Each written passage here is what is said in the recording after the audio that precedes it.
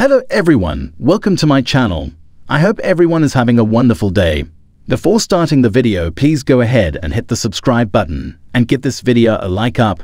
General Hospital spoilers have Cyrus Renault, Jeff Kober, ready to give away his piles of criminal cash to do good, and this could see him thank Drew Kane, Cameron Matheson, for saving his life by settling Carly Corinthos Spencer's Laura Wright SEC fine. After his near-death experience on D8, Cyrus Renault wants to use his ill-gotten money to do good. Already he told Martin Gray, Michael E. Knight, to set up a program at Pentonville. He wants to train convicts on skills to set them up for a better life after prison. But Cyrus definitely also owes Drew Kane on General Hospital. Now it's twice he intervened and saved him from violence from other prisoners at the penitentiary. The last time it was literally a life-saving moment. Cyrus collapsed with a heart attack and the prison doctor couldn't get there. Carly Corinthos Spencer owed a $5 million fine for insider trading, and maybe she's a recipient of Cyrus' thankful generosity.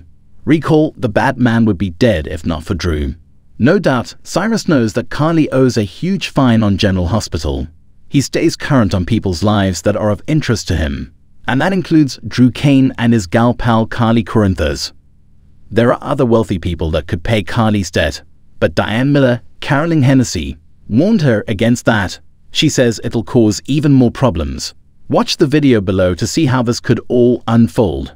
No doubt Cyrus Renault has plenty of money, as seen on General Hospital.